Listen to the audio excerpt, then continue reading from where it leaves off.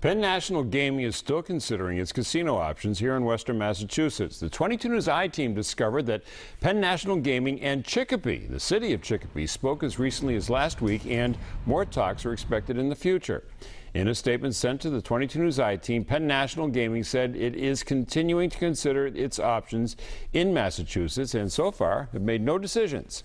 Springfield selected MGM over Penn National, but Penn National did pay its $400,000 non-refundable application fee to the state, so they are free to apply for a license anywhere else in Massachusetts.